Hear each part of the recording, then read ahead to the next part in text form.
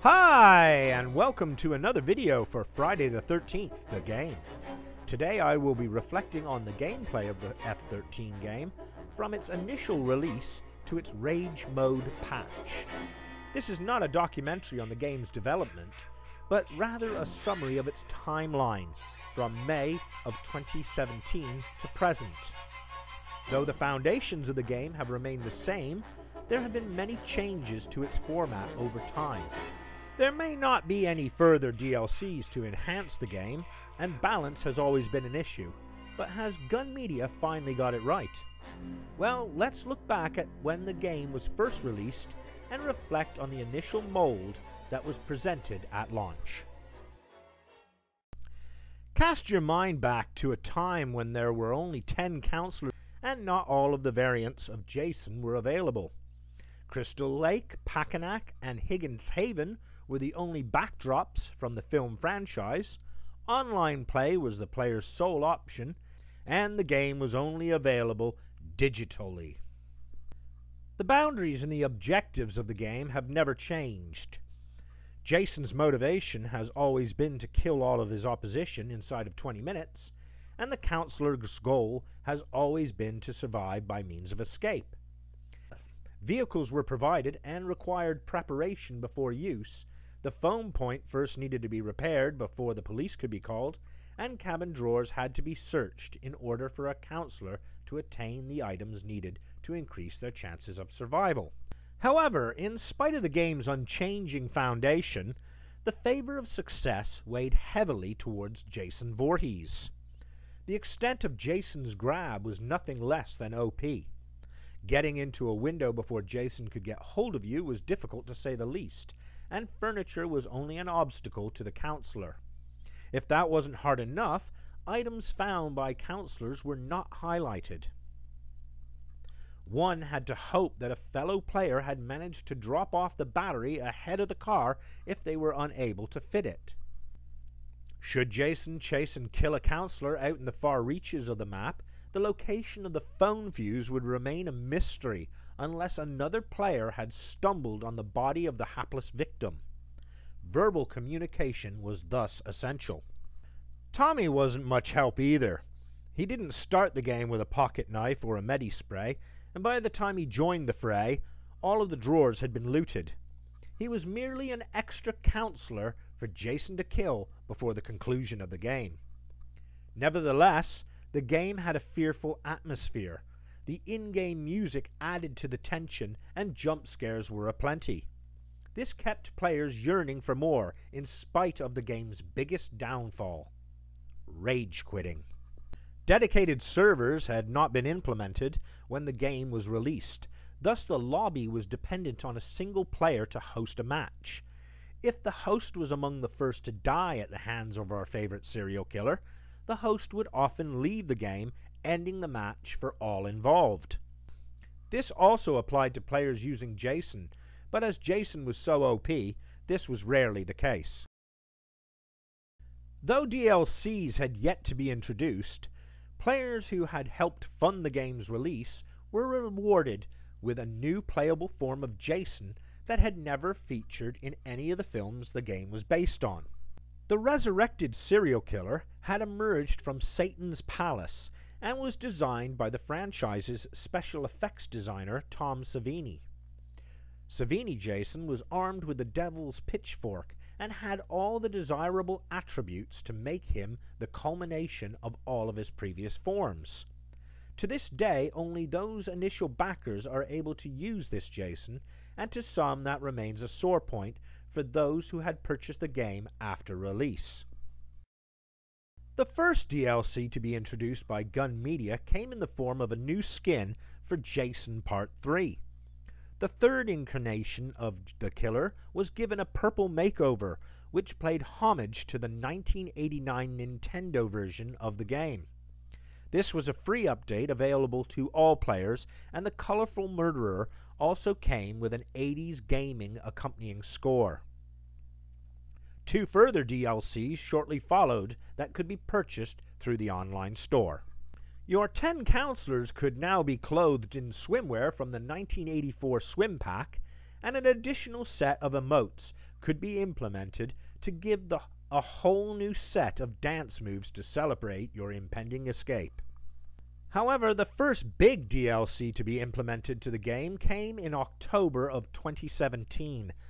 Players got a new map, the Jarvis Residence. The map was much larger than the previous playable landscapes and was aesthetically pleasing, with two very well designed main houses from Part 4's The Final Chapter.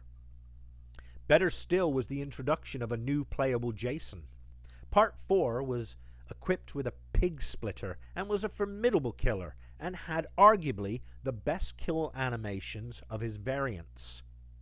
You could also purchase 3 additional animations via the store for Part 4 Jason's own kill pack. If that wasn't enough, Gun Media also introduced another skin pack for the 10 original counselors.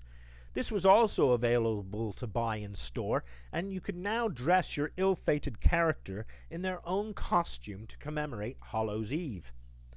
Shortly thereafter, a new counselor was introduced in the form of a hippie stoner by the name of Mitch Floyd. Mitch had a striking resemblance to the character of Chuck from the 3rd film in the franchise. The game also became available as a hard copy disc for PlayStation 4, Xbox One, and PC. Gun Media also made a patch to affect the balance of the game at this time. Key items that were dropped were now highlighted on the map. Jason's grab reach was nerfed, and Tommy Jarvis came equipped with a pocket knife and medi-spray. The balance shifted in favor of the counselor. Jason Part 7 suffered the most from the update, and with a more effective Tommy, the secret was soon out.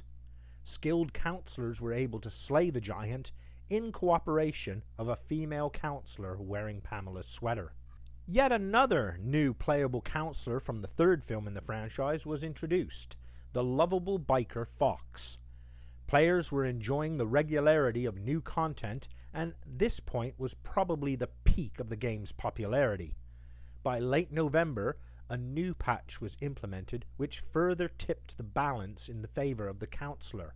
Additional items could be found around the campsite and were not just limited to the cabin drawers. This was the period in the game which I like to refer to as the pocket knife era. With more pocket knives available, Jason's ability to kill his opposition was seriously hampered. It was incredibly frustrating to be the once formidable serial killer, and thus Jason player rage quitting was becoming more frequent. Jason players were dying at an alarming rate. Jason had to slash in order to be effective, and the confidence of having so many pocket knives soon narrowed the selection choice of characters who could effectively fight back. Battle chads were abundant. Teabagging and dance taunting was happening in every game.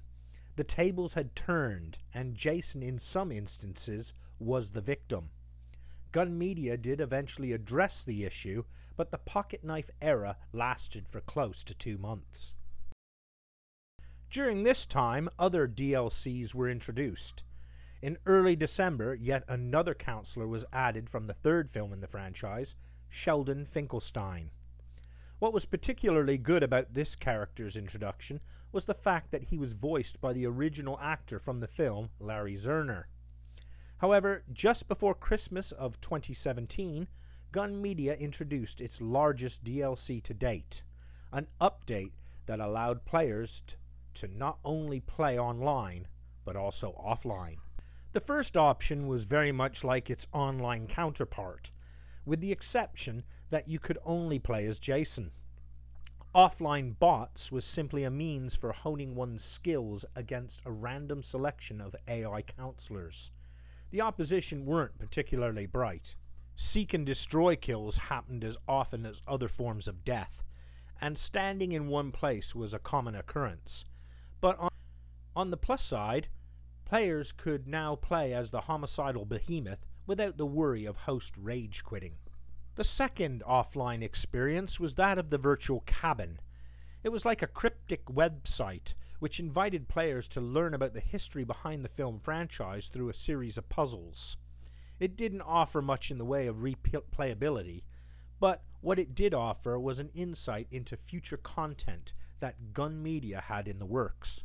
In the months leading up to the December DLC, Gun Media had presented its fanbase with a map that would plot a timeline of future content. Players could speculate on what would come next, but the virtual cabin presented them with a visual that was more concrete. On successfully completing all of the stages of the virtual experience, players were teased with the announcement of a new Jason and an accompanying map.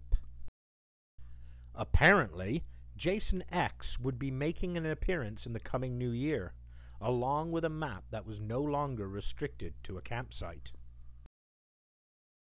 All of these December editions were free to Friday gamers, with the only exception being a new purchasable kill pack made exclusively for Jason Part 7.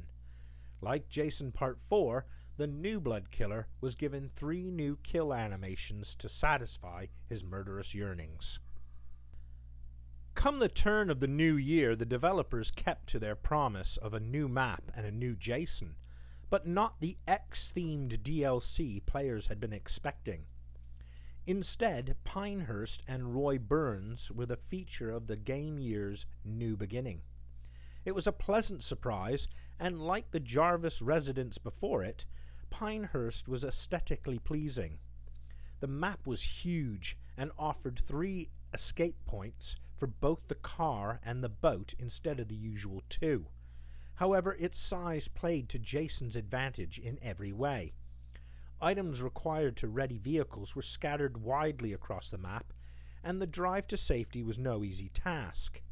In spite of its size, there were few map-specific hiding spots, and the trek between cabins was vast. Pinehurst thus garnered the nickname Pine Worst, but was a faithful representation and thus was a welcome addition to the game. The new playable killer, on the other hand, was surprisingly better than anyone could have anticipated. Equipped with garden shears and wearing blue overalls, Roy Burns was a lethal predator. His grip strength and damage resistance may not have been the best, but his stalkability and shift were a force to be reckoned with. He also benefited from not being a part of the pocket knife era. Gun Media by this time had reduced the number of pocket knives and medi-sprays to re-establish balance, though Tommy remained the same. Admittedly, the teabagging and dance taunting reduced, but the team bashing of Jason continued, and thus rage quitting was still very much a problem. Though the developers insisted that there would be new content in the future, the developers stated that they would turn their focus towards dedicated servers, and thus Jason X was put on the back burner. As it would be some time before dedicated servers could be implemented, the developers created the salt mines in an attempt to discourage rage quitting. Players who elected to leave the game early would be punished by having reduced priority when waiting in a lobby. The scheme didn't work, and thus rage quitting continued. Unbeknown to fans at the time, big changes were on the horizon. In hindsight, the March DLC seemed like a sweetener before the fall. Single-player challenges were added to offline play ahead of the game's first anniversary. Players could reenact scenes from the film franchise with their choice of Jason. The reward for completing each challenge was an emote for your counselors, which this time came free of charge. The challenges themselves were highly enjoyable, but it was like the virtual cabin. On completion, there wasn't much reason to revisit them. Another addition to the game was weapon swapping. Now Jason could use any of the weapons available to his other variants. Part 2 could use the shears. Roy could wield an axe. Part 6 could be equipped with the machete, and so forth. However, players had to be of a higher level than 111 to have this ability, and thus many a novice host would leave the game knowing they were facing an inexperienced Jason. A new counselor was also added to the game by the name of Victoria Sterling. Victoria had a striking resemblance to a Friday character of the seventh film, Melissa. Her presence evened up the number of female characters to male, and sadly she would be the final counselor to be added to the game. Jason also received one last update in the form of a new kill pack for Part 2.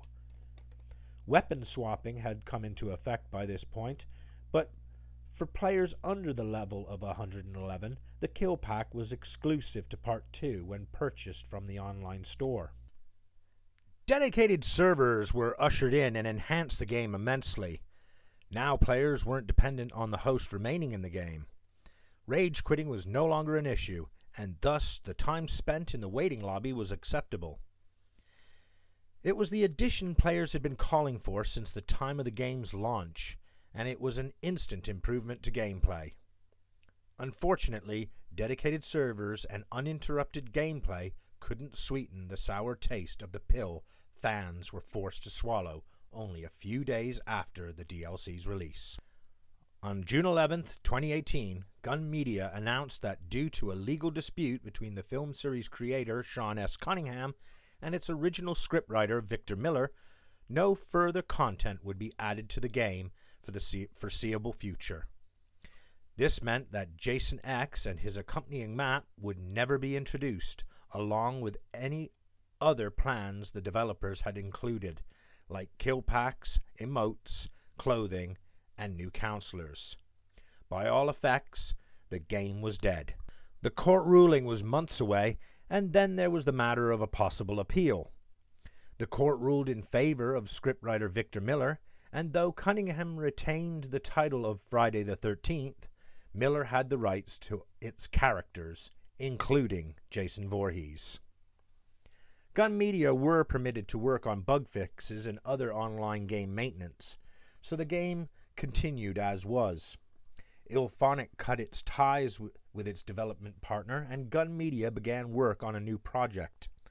However, Gun Media did continue to work on the playability of the game for the coming months, which included Jason's new Rage Mode enhancement.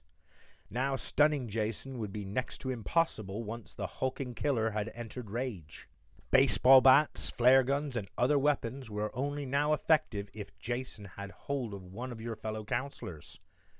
Alone, all weapons were useless, apart from the rifle. In spite of no further development, the game continues, and strangely the playability and balance seem to be the best it has ever been. Jason has regained his menacing stature, but counselors still have the means to escape, and the killer isn't so OP that he can't be slain. Though the lawsuit had damaged the game's development irreversibly, the game has managed to retain its legacy, and though somewhat diminished, its fan base has remained. The game is, and forever will be, a faithful homage to an amazing film franchise, and can be enjoyed by new and old fans alike in the coming months and beyond. Well, that concludes this reflective outlook on F13's timeline. I hope you found this video to be both entertaining and informative. Let me know in the comment section if there's something that I missed or didn't detail. In the meantime, check out our channel for more Friday the 13th The Game content. Until then, take care and have a good day.